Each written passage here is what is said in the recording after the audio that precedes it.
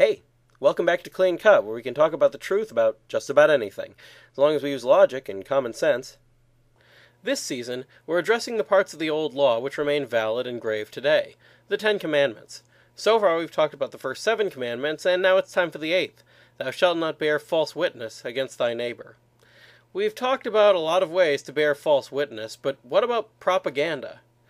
First, of course, we need to understand what propaganda is. It's important to understand that propaganda isn't always false. The dictionary definition of propaganda, in fact, implies that some propaganda is true. Ideas or statements that are often false or exaggerated, and that are spread in order to help a cause, a political leader, a government, etc. Often false or exaggerated means not always. Now, based on what we've already said about false witness, propaganda can qualify as false witness in a couple of ways. If the statements are false and intended to cause real harm to certain people, for example, that would be against the 8th commandment. If they're true, but you have no objective reason for spreading the harmful information, that's also a violation. If you mislead others with them, with the intent of causing harm to others, again, it's a violation. The common thread, I think you can see, is the intent to cause harm. So what is harm in this context? Harm, in this case, means that the person is worse off than they were before. For example, if they're being deceived, they've been harmed. If they've been led astray, they've been harmed. If they become more likely to sin as a result of your propaganda, they've been harmed.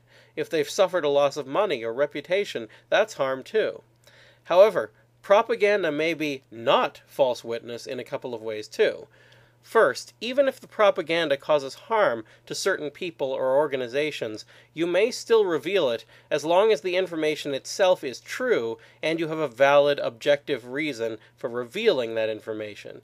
This means a reason that's independent of how people feel. For example, it's moral to spread propaganda against a media or political organization which is trying to encourage people to do evil, provided that the propaganda is true. If it's false, it's still immoral because the ends don't justify the means. Secondly, you may be spreading propaganda which doesn't harm people, and in fact helps them. People who teach reading, writing, mathematics, logic, science, etc. are all doing this. In these kinds of cases, propaganda is clearly not wrong.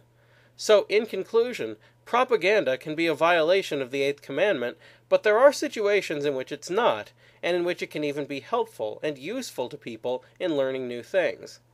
Next time, how does a commitment to the truth affect our ability to worship God? That's all for now, so keep asking questions, and thanks for watching.